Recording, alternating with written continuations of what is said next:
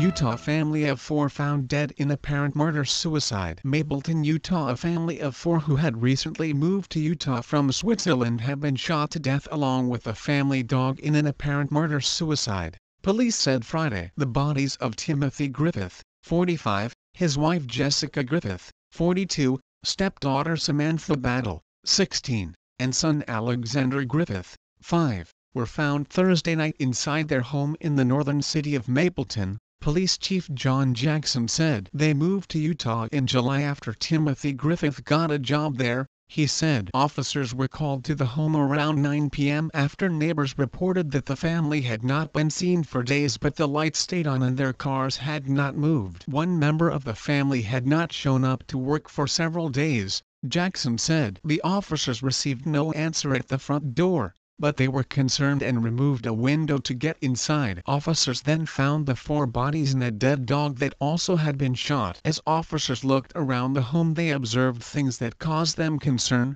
the chief told the Deseret News. One of the things that caught their attention was neighbors had said they have a dog that when somebody knocks on the door is very aggressive and barks. They didn't get any of that. Jackson said the position of the bodies inside the home led investigators to believe it was a murder-suicide, but he declined to offer more information about the scene. He did not offer details about what may have led to the killings or how they unfolded. Autopsies will be performed on the bodies to learn more about exactly what happened, he said. The chief said the family had moved to the town a few months earlier, and police had not had any prior interactions with them. The teenage girl had recently enrolled as a sophomore at Maple Mountain High School, and counselors had been made available to students and faculty, Nebo School District spokeswoman Lana Hiskey told the Salt Lake Tribune. Mapleton, nestled against the mountains about 10 miles (16.09 kilometers) south of Provo, has a population of about 9,500.